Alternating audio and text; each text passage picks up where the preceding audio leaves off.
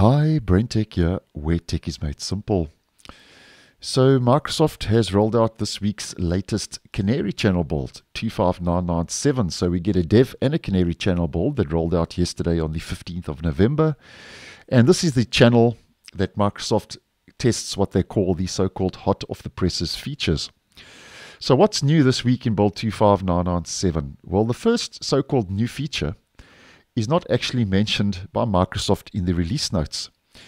And if we head over to a image provided once again by Phantom Ocean 3 over on X, here we can see that in build 25997 they've added a refresh network list button to the Wi-Fi list in quick settings, and this wasn't mentioned in the actual blog post. Now, this is what I would consider to be one of those so-called small, yet I think a very significant change, because currently this option is not available in the stable version.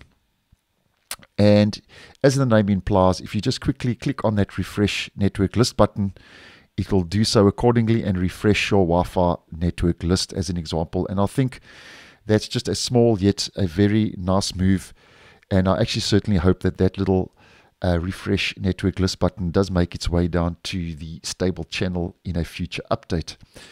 Now, moving on to the so-called official changes and improvements, and the first one I'm just going to mention, it's regarding Windows Share. So if you signed in with a Microsoft Entra ID, your Microsoft Teams, that's work or school contacts, will appear in the Windows Share window to quickly share too.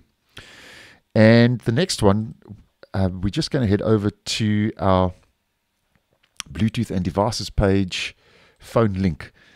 Now, with this latest Canary Channel build, Microsoft are rolling out a new option here on the phone link page under settings to disable phone link altogether in Windows 11.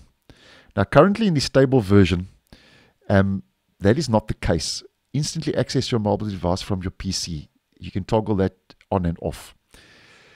But this setting being tested now in the Canary Channel will completely disable phone link altogether in Windows 11, which I think is a nice move, especially if you don't use the phone link app like I do. A lot of users don't.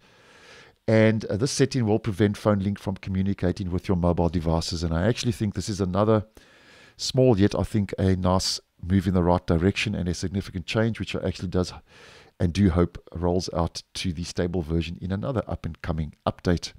And then that's the official changes and improvements. And then we get fixes for known issues, because obviously it is early days in the Canary Channel. And because it is early days, we also get 3 new known issues. So obviously, because this is our first point of call into the so-called insider program, known issues and fixes are quite numerous in this early release of the Windows 11 operating system. So that's what's hot off the presses in build 25997, which rolled out on the 15th for the Canary Channel insiders. So thanks for watching, and I'll see you in the next one.